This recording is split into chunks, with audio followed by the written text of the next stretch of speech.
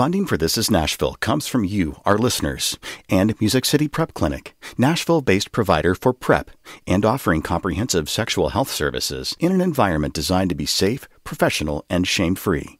Learn more at musiccityprep.org. I'm Khalil Ekolona, and this is Nashville. As Dean of Vanderbilt University's Divinity School, Emilie Towns has led the institution through some radical transformations. The curriculum was expanded with a focus on social justice. The building was renovated, and the school saw an influx of diversity, reflected in faculty, staff, and students.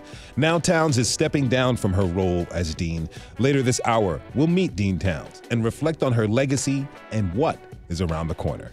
But first, it's time for At Us. Each week, we take time to read the comments so you don't have to. Yes, I'm encouraging you to literally at us on Twitter at This Is Nashville and on Instagram at ThisIsNashville_WPLN.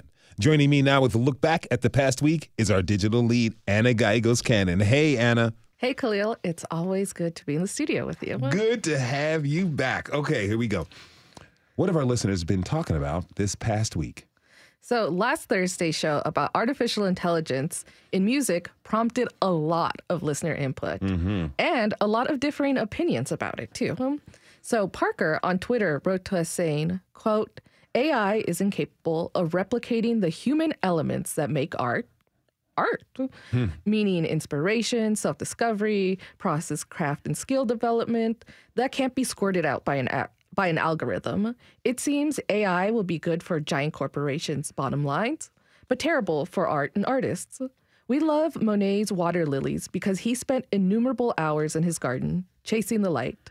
Beep boop. Look, the computer made a flower picture. Just ain't the same. AI solves a problem that doesn't exist. There are millions and millions of competent human artists, end quote. I love the sound effect, by the way. Now, Clifford on Twitter had a different take. He wrote, quote, I think people who are making creative works, whatever medium, will be impacted less by AI. Commercial work might be a different story. I agree with your guests that compared AI to drum machines. Many thought drummers would be put out of work. Maybe some were, but many thrived. So after that show, our guest, Charles Alexander, weighed in on Twitter. He wrote, quote, I don't think the conversation between 100% organically created art and AI art is an either or. I think it can be both. What is clear is that AI brings access to folks from all walks of life, especially in music. True democratization of access to tools that create is closer to being a reality than ever before. Not only can professional producers now create, but fans, students, and anyone who has access to a laptop can do the same, end quote. Charles and Parker actually had a really good discussion in our Twitter mentions on the topic. So if anyone is, interested in AI in art or AI in music, it's definitely worth checking out. Okay. Now, a few days after the AI episode, we spoke about music education, particularly the Country Music Hall of Fame and Museum's Words and Music program. During that episode, we heard from Judy, who wrote to us saying, quote, besides expression and creativity, writing a song teaches young people the skills of synthesizing, which translate to so many different activities later on. I grew up in Switzerland, where music classes were a required part of our education for that reason, end quote. Music education for the win, y'all. Yes. There are so many studies out there about the benefits of music classes for kids. Everything from improved language skills to even helping their self-esteem. Now, I don't want to date myself, but back when I was in elementary school, we had music classes 5 days a week. Okay. Yeah. Those were the days. All right. So during last Friday's episode about swimming, Farah asked us, quote, are there restrictions to try Lifeguard Academy, like clothing? For example, many Muslim women or girls need to dress conservatively, end quote. And Anna, you kind of dove into this. What'd you find? So Farah's question actually led me down an internet rabbit hole. The lifeguarding manual from the American Red Cross doesn't exactly have a dress code for lifeguards, aside from saying you got to look professional. So think less Baywatch and more board shorts. Okay. But the burkini is also an option. For those who don't know, it is a full-body swimsuit with a hooded tunic that was actually designed by an Australian woman in the early 2000s, early aughts for Muslims and more conservative women who actually wanted to be lifeguards. It was literally designed to make lifeguarding more inclusive. Very nice. All right, what else do we have? So we got a tweet from Mary Rudy about last week's episode on navigating into adulthood with disabilities. She wrote, quote, "This is the kind of in-depth real world reporting you only get with public radio." Thank you, Mary. That's right, Mary. Don't you forget it. We try to do this for everyone. We also wanted to let listeners know that that episode really had some impact. As part of it, our executive producer, Andrea Tudhope, produced an audio feature about Backlight Productions, which is a local theater company that puts on a full Broadway musicals starring local adults with disabilities. Now, after our episode, the director of Backlight said she got a lot of calls from community members who heard the story and wanted to learn more and get involved. How about that? Awesome. It's always really cool to hear about when our episodes inspires people to get involved with their community. I love it. That's right. Okay, Anna, do we have anything else? Yes. One last thing that some of y'all may have caught. So yesterday, a piece of our show inadvertently played during Fresh Air. Sorry, Terry Gross. And one of our close listeners actually caught it and DM'd us on Twitter. Well, I got to say, we are really grateful for those close listeners. And of course, we're very sorry about that error. I'd like to remind people that we're human beings back here getting national and local content onto your airwaves every day. For real, y'all. I do think unfortunate errors like this do have a way of reminding people listening that it takes a lot of careful effort to broadcast our content all day, every day. Amen. And that is our digital lead, Anna Gallegos-Cannon. Thank you for this roundup, Anna. Of course, and our listeners know where to find me online. All right. And don't forget to add us on Twitter and Instagram. Let's keep the comments coming. Also, fill out our community survey to let us know what topics you want us to cover at thisisnashville.org. It's super easy and very quick and helps us produce shows with your needs and interests in mind. We have to take a short break. When we come back, we'll sit down with renowned theologian and outgoing dean of Vanderbilt's Divinity School, Emilie Towns. Join the conversation by tweeting us at This Is Nashville. We'll be right back.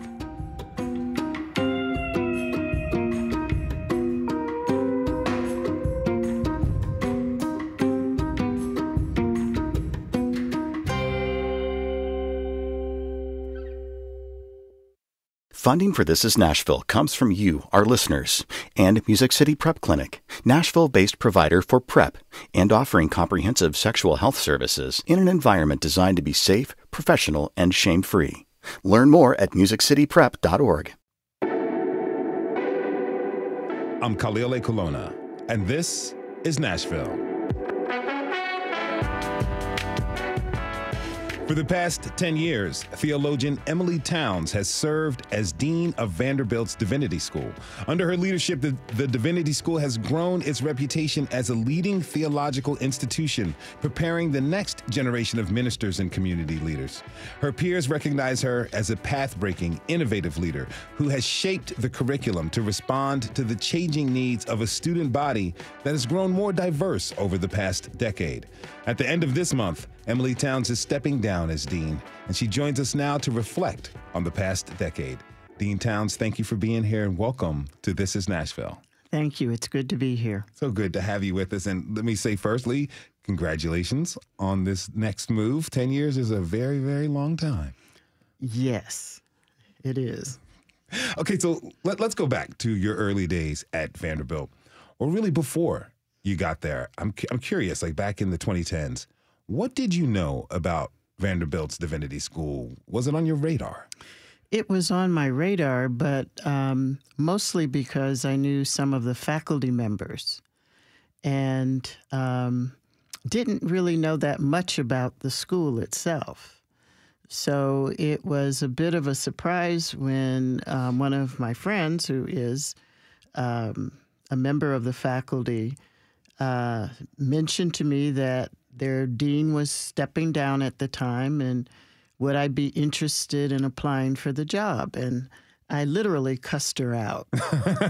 And it was not a happy cuss. It was a, oh, no way cuss. But she persisted. My spouse persisted. And the rest is history. We'll get into that a little bit. What helped you to give the idea of becoming dean here? What helped you give that more consideration? There were several things, but I think the main thing for me was the fact that as I got to know the school more, reading the materials it says about itself, taking all of that with a grain of salt, because we always present the best case scenario of who we are, I realized that we might be kindred spirits. Vanderbilt's history as a more liberal to progressive theological voice in the South, joined only really by Wake Forest Divinity School in that regard.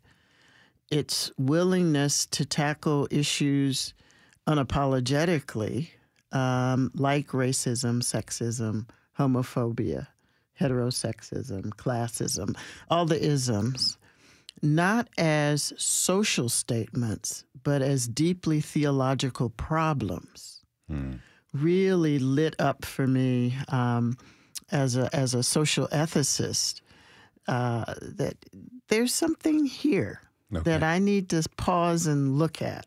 I mean, by this time, you had quite the career in your field. You were serving as Andrew W. Mellon Professor of African American Religion and Theology and Associate Dean of Academic Affairs at Yale University. You're an ordained American Baptist clergywoman. You're a published author. I could go on, but I only have an hour for this show to talk about all this.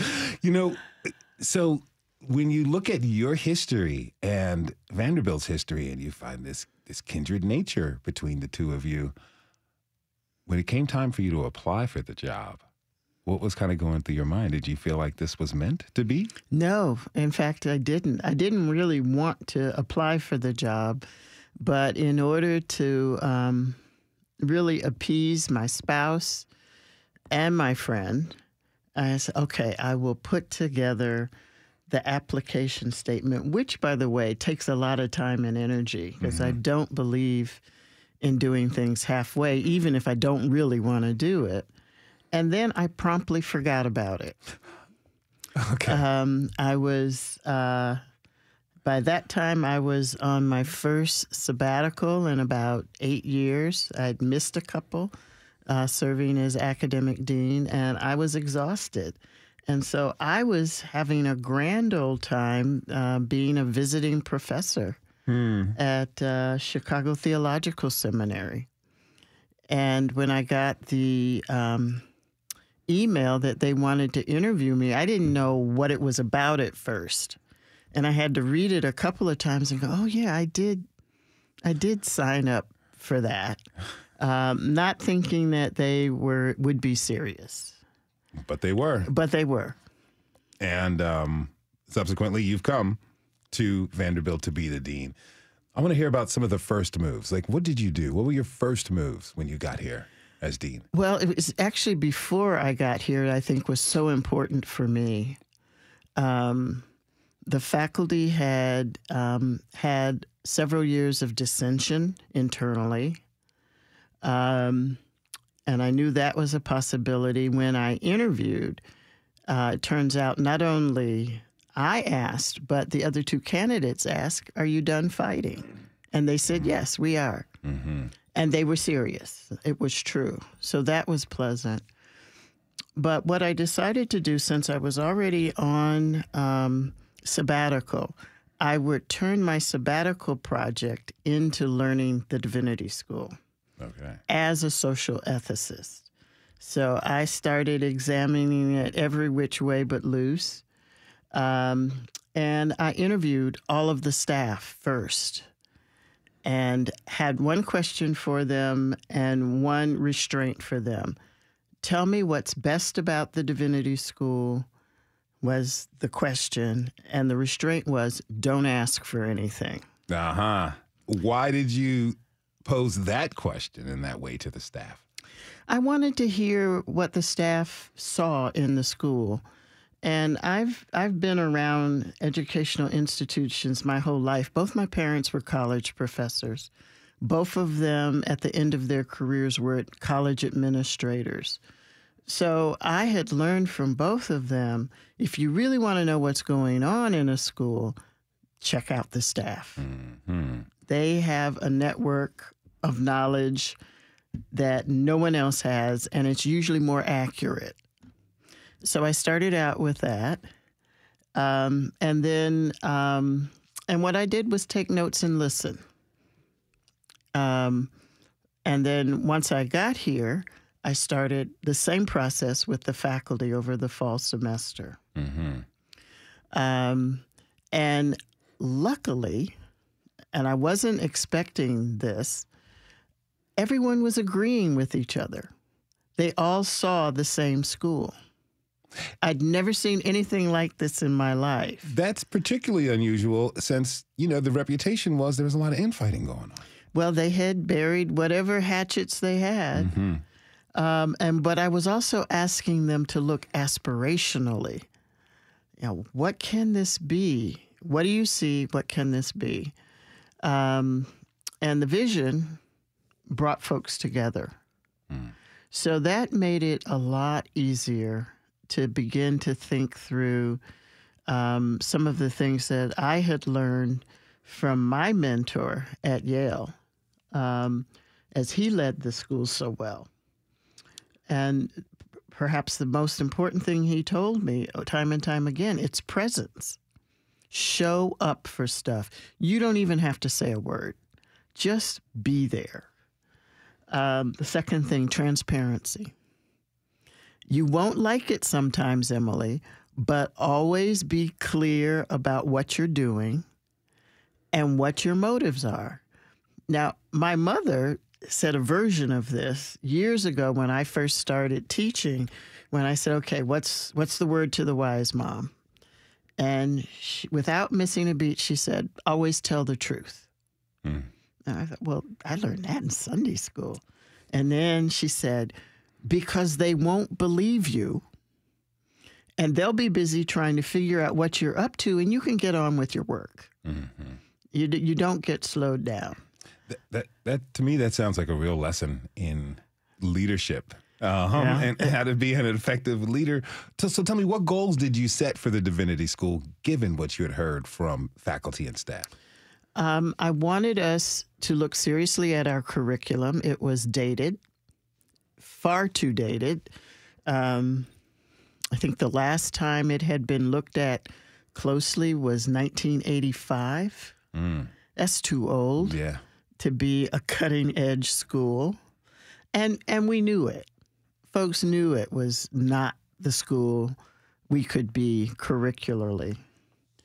So that was the first thing. How do we refresh ourselves and become relevant again to what our students and prospective students are saying to us they want and need in order to be those effective leaders that will change the world, which is one of our hopes at the Divinity School. We want transformation of a society because what we got now is not acceptable.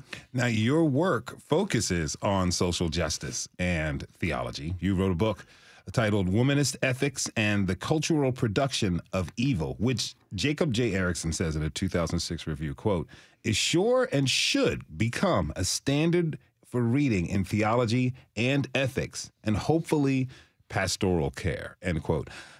You know, in the book, you engage evil and its cultural dimensions from this womanist perspective. And this really sounds fascinating to me. But let's start with some of our listeners who may not know. What is womanist ethics?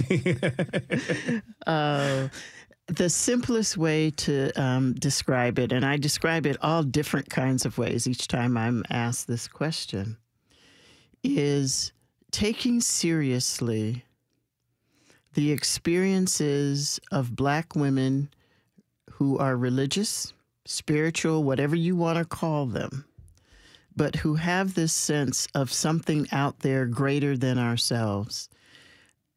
Bringing that into the conversation along with some of the heavyweights of theology and ethics like Barth and Bruner, Cohn, whomever, and recognize that they have a voice, they have a perspective. And one of the ways we do that is to use race and class and gender and sexuality and sexual orientation and age, all the ways that we exist as people. Mm-hmm. Bring that into the conversation as well, because that's who we are. So we're trying to bring the whole person into what we call theology, or what I say in shorthand is God talk. Who is God among us, and how are we to respond to God? And so we take those things, crafted out of Alice Walker's original definition of womanist, which is in the front piece of her book of essays, In Search of Our Mother's Gardens. And then it has the infamous colon, and then she says womanist prose. And her editor said, what is womanist? And so she came up with this 4-part definition. And what it really gets to, the first part is the way knowledge is handed down from older women, older Black women, to girls. Mm-hmm. The second part, the communal dimension of how Black folk have been, and the fact that we are a many-colored people for all sorts of reasons. But also, we also have relationships with one another that are both other sex and same sex. And it's been that way for a long time. Mm-hmm. And then the third part really gets at the beauty of Black women that does not fit into the cultural norm of, well, it doesn't really, the cultural norm of woman as an object or a person doesn't fit most women, no matter what color they may be. But she ends that one with loves food and roundness regardless. Mm-hmm. And then the fourth part is the shortest part, which is a critique of feminist theology. Womanist is to feminist as purple is to lavender. Mm-hmm. So what we're trying to do when I say womanist theology or womanist ethics is to bring the worlds that I grew up with, that the Black women in my life, both close to me and tangential to me, and what they taught me about God and the world. And what does that mean for us in creating a better world? If you're just tuning in, this is Nashville, and I'm your host, Khalil Ekalona. My guest this hour is Emilie Towns, outgoing dean of Vanderbilt's Divinity School. If you have questions or comments for Emilie, please tweet us at This Is Nashville. Now, you're from Durham, North Carolina. Yes, and sir. Both of your parents were professors at North Carolina Central University, as you mentioned. What did they teach? They were an interesting pairing. Okay. My mother was a molecular biologist and the first Black woman to graduate with that degree at the University of Michigan. Okay. My father was in physical education and did exercise and movement in the then new field of gerontology. Okay. So we had the phys ed department and the biology department in the house. In the house. Now, was the house, when you grew up, was it a rigorous academic environment? In a very low-key way. My sister, who's 9 years younger than I am, and I knew we needed to excel at school. But we also wanted to excel at school, so it wasn't hard for us. It wasn't one of those things our parents had to sit us down periodically and say, you know, this isn't acceptable.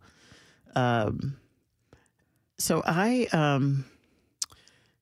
learned to love learning almost from day one. And it was such a gift, such a gift. Did you want to become a teacher like your parents? No, I did not. I did not want to do the family business. I was going to be my own person and forge my own pathway. And luckily, when I realized, yeah, I'm supposed to be doing this, neither one of them said, I told you so. Those are good folks right there. Tell me, how did you get into theology? College. I was casting about for a major. And I'd done the typical thing folks in the 70s did. I had about 5 or 6 majors. None of them stuck. Okay. I was looking.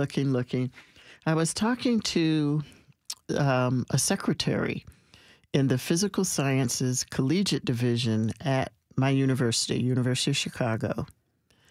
And I was saying to her, I want a major where the questions never end and you get to ask them and you're not expected to always wrap things up in a neat bow.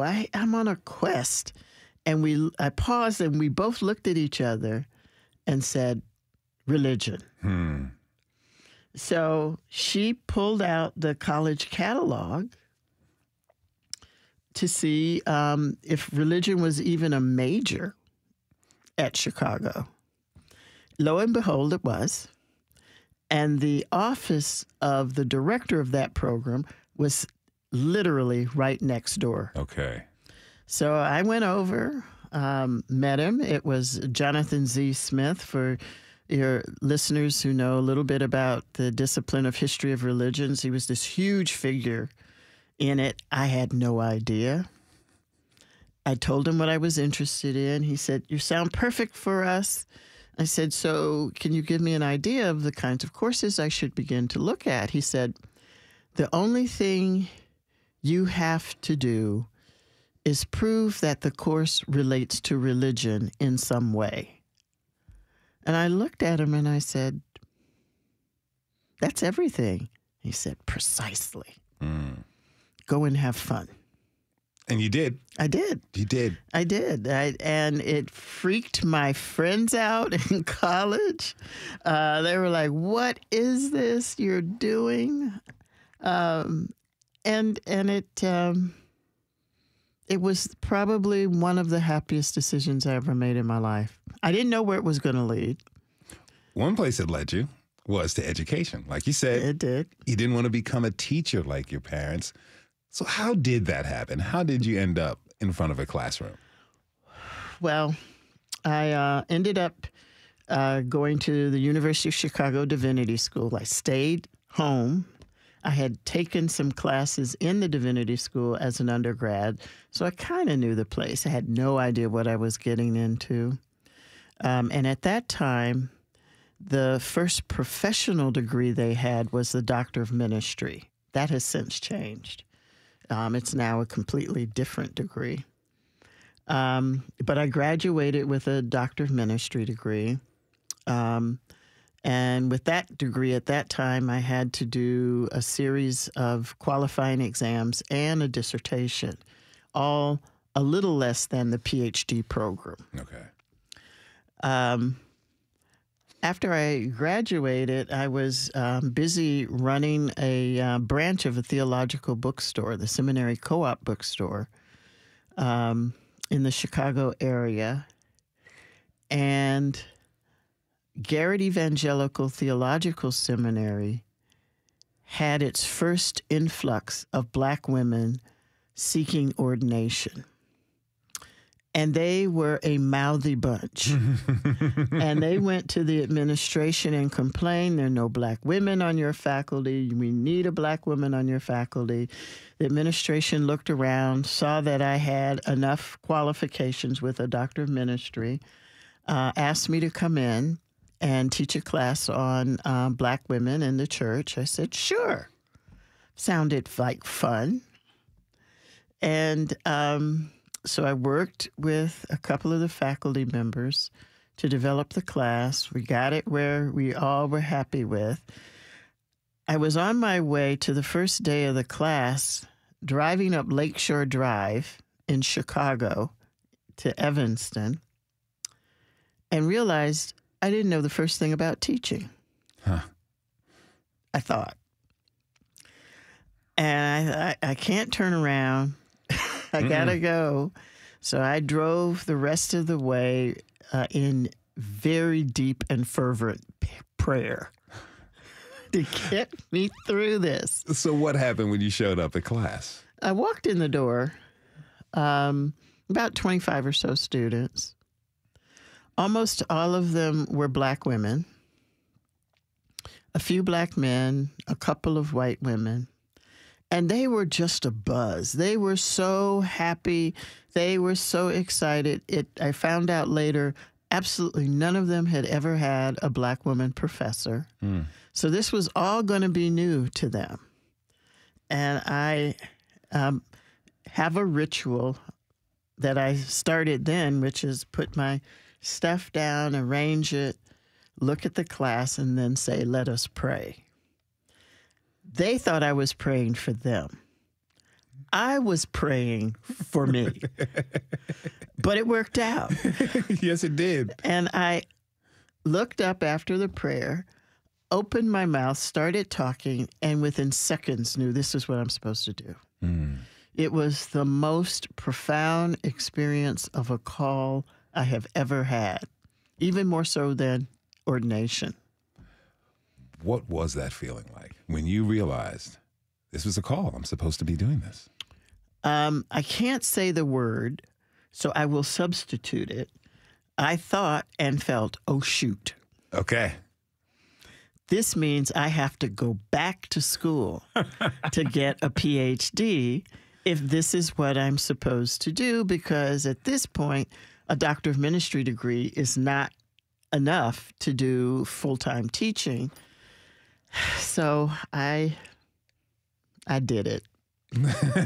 You went back to school to get your PhD and subsequently moved on to Yale and led yourself here. I want to talk about that a little bit later. But now we have to got to take a short break.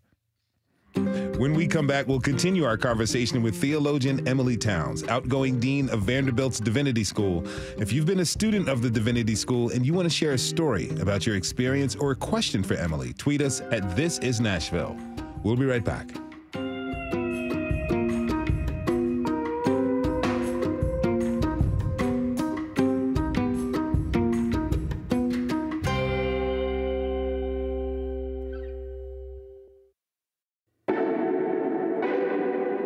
I'm Khalil Ekulona, and this is Nashville. We've been talking this hour with Dr. Emilie Towns. She's been the dean at Vanderbilt's Divinity School for the past decade. Under her stewardship, the school has enhanced its curriculum, added new concentrations for master's programs, and established the James Lawson Institute for Research and Study of Nonviolent Moments. Dr. Dean Towns, thank you so much for being with us. Really appreciate it. Now, I got to ask you this. You described Vanderbilt's Divinity School as a unicorn. Why is that? Well, if you look internally into the university, we have historically been a little left of center to the rest of the school. But in a way, sometimes in very hard ways, but of late in very collegial ways, but still a tad left-leaning, and unapologetically so, because we think that's what justice-making is all about. Not supporting the status quo, but trying to guide us all into the marvelous what if.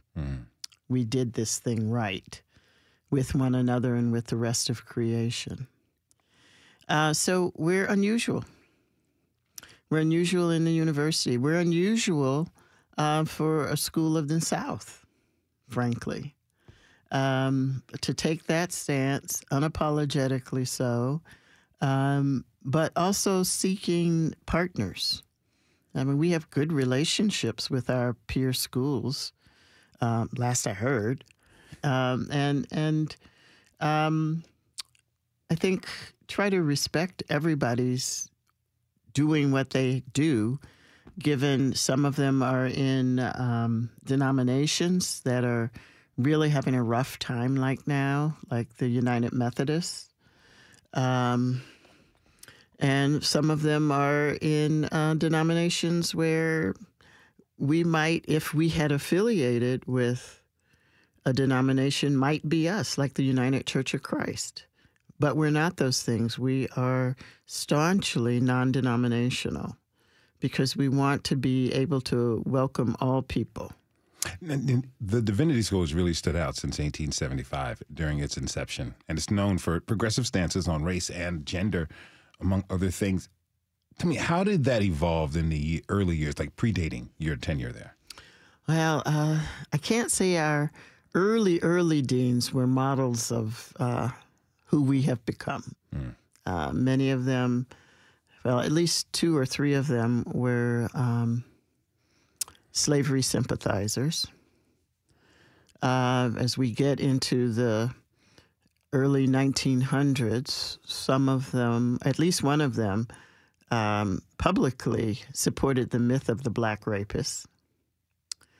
And it wasn't until really the 20s and 30s where the 2 of our professors, whose names are escaping me right now, took on the agrarian movement and started training and shaping the young men, mostly, who were members of the student body, to go out and be a part of agrarian reform movement. So this is early labor, which is not popular in the South and still isn't.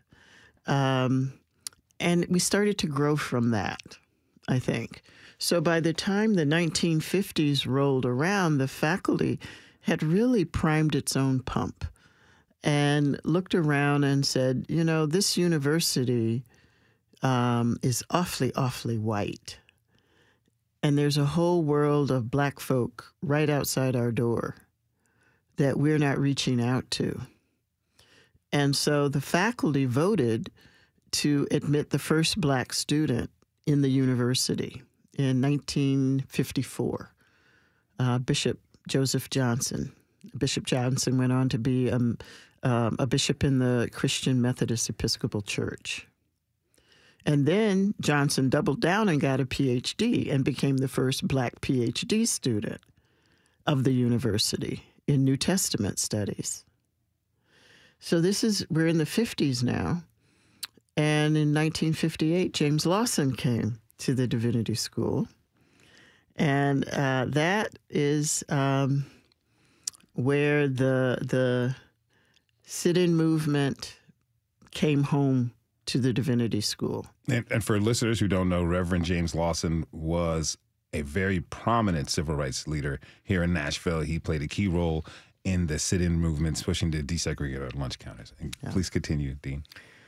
Unfortunately, the executive committee of our board of trust did not like Lawson's activities and told the president he needs to be expelled. The president told the dean, you have to expel him. The dean refused. So the chancellor had to do it. And it was at that point many members of the faculty resigned in protest, and a few folks from across the university. One thing led to another. A compromise was broached. He was invited back. He was already in school at Boston University School of Theology. He said, I'm fine. I'll just stay here. I bear you no malice. But what that started with internal to the Divinity School was a really serious conversation, not only with the faculty, but with the students, in terms of what is it we stand for? What is it do we believe? How do we live out our faith? How do we be true to our call? And that has been the question for the faculty and the student body. Since that time is who are we?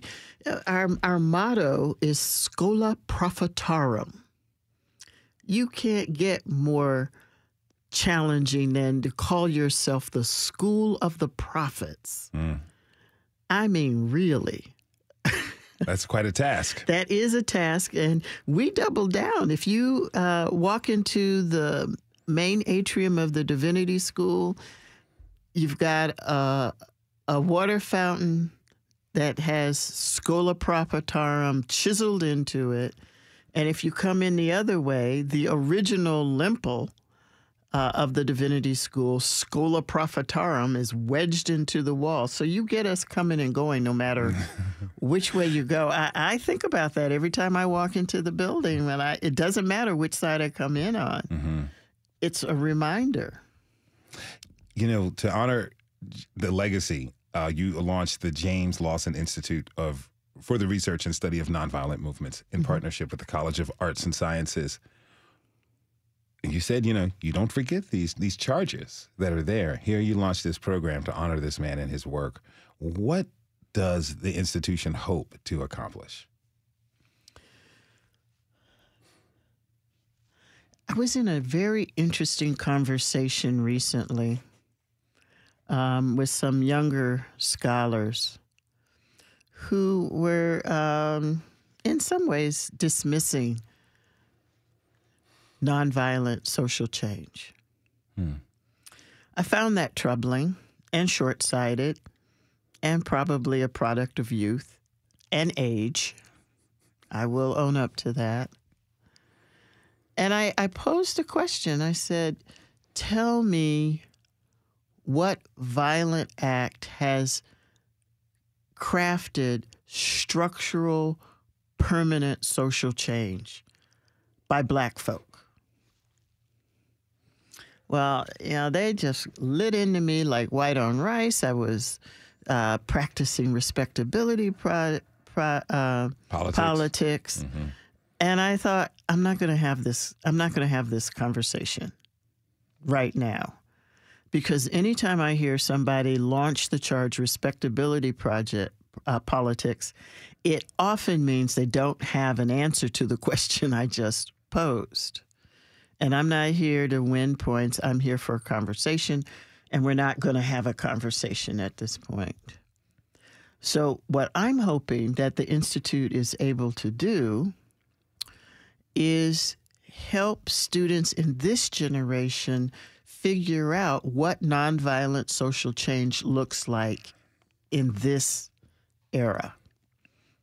It may not be sit-ins. It may not be a whole bunch of things it was in the 60s. But let's figure out what it is. Because, frankly, we're outnumbered. Mm-hmm. So we have to be strategic. And we have to understand that part of why we do this is because we're trying to make the world a better place. If you're just tuning in, this is Nashville, and I'm your host, Khalil Ekalona. My guest this hour is Dr. Emilie Towns, the outgoing dean of Vanderbilt Divinity School. Join the conversation by tweeting us at This Is Nashville. Now, practice is a vital part of the mission and its curriculum. Mm-hmm. Why? It's not a very good thing to have a lot of ideas that aren't grounded in reality. Mm-hmm. Now, I love playing with ideas as much as the next person. It's what I do for a living, often in classrooms. I'm constantly prodding students to think deeper, think more creatively, do this, do that. But at the end of the day, the old preacher in me, the old minister in me, and the old grumpy ethicist in me says, you got to come up with something that makes sense and can change the world. Maybe not the whole world, maybe just your little part of it. I'm not asking for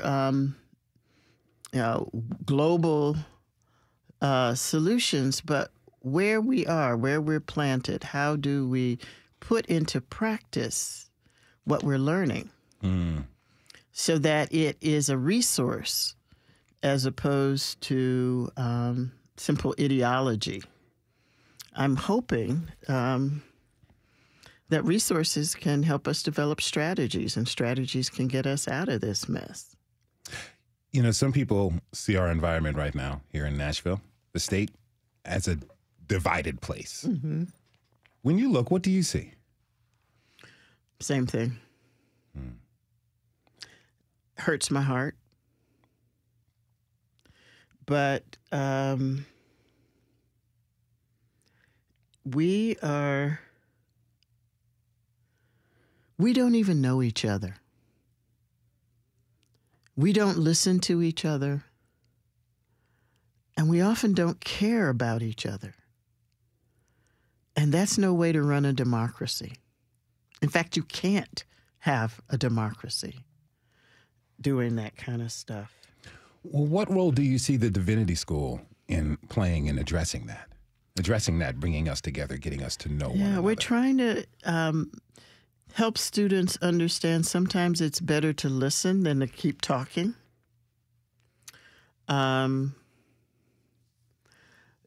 To understand that there are a variety of viewpoints. It's okay to listen to them. You don't have to agree with them, but at least listen to why somebody is saying what they're saying. Now, if they're not saying anything at all, you don't have to listen to that. Mm-hmm. But I'm a firm believer. You just never know when the Holy Spirit's going to break out and where God's going to show up and from whose lips. So probably best to hold self-righteousness at bay and be present with folk. So tell me this. What's next for you? Like, what are you looking forward to? I'm looking forward to a year-long research leave, which will probably be nothing more than reading all the stuff I didn't have time to read over the last 10 plus years, to get myself caught up with some of the dynamic new thinkers in the academy whom I hear doing papers but haven't had a chance to read their books or even their articles sometimes. But mostly, I'm also looking forward to being back in the classroom full time. That really is my first love. And I didn't realize how much I missed it until I had a near experience last fall of what I had the first time I walked in the classroom when I was teaching one of our sections for senior seminar that helps students get ready to write the big senior paper. Mm-hmm. And so I had about 11 students in class, and I had been teaching mostly at this point reading courses, so no more than 2 or 3 people. Sometimes it might balloon up to 5. And when I walked into that classroom, I didn't know any of the students, really. I opened my mouth, and I went, oh, this is why I have done what I have done. And I miss it. So I'm looking forward to that. I'm rusty. It's like riding a bike. It is, but you got to ride it first. And so I'm going to have to continue to get those wheels moving. But I'm looking forward to that. Speaking of students, we got a tweet from PhD student Ristina Gooden. She writes, quote, listening to my forever dean, Dr. Emilie Towns, hearing her tell her story reminds me that we have to let life live and God do their thing. The path forward will make itself well known, end quote. Dean Towns, what's your response to that? Thank you, Ristina. No, she's close to a ride or die student for me. If you don't take time to listen to where you're being asked to go, you're going to end up in some strange places, and places that probably aren't productive, and may even be deadly. Not only for yourself, but for others. So I agree with her. You got to do it. I got about maybe 30 seconds left. What do you want people here in Nashville and Middle Tennessee to know, to keep in mind and in spirit as we collectively face the future? This charge I gave to the graduating class this year, which I do every year. But this year, I ended it with a charge to live your life with joy. If you can do that, genuine joy, you'd be amazed at what could break out Dr. Emilie Towns is the outgoing dean of Vanderbilt's Divinity School. Dr. Towns, thank you so much for taking time to come on the show. I really appreciate this. No, you're welcome, Khalil. And thank you for tuning in this hour. This is Nashville is a production of WPLN News and Nashville Public Radio. Today's episode was produced by our executive producer, Andrea Tudhope. Our senior producer is Steve Harouche. Our digital lead is Anna Gallegos-Cannon. And Michaela Elias is our technical director. The masterminds behind our theme music are Laurent and Namir Blade. Special thanks to Victoria Dorward. Listen back at This Is Nashville or wherever you get your podcasts. The conversation doesn't end here. Tweet us at This Is Nashville. Find us on Instagram and tell us what you want from our show by filling out our quick survey online. This is Nashville. I'm Khalil Ekalona. We'll see you tomorrow, everybody. And be good to each other.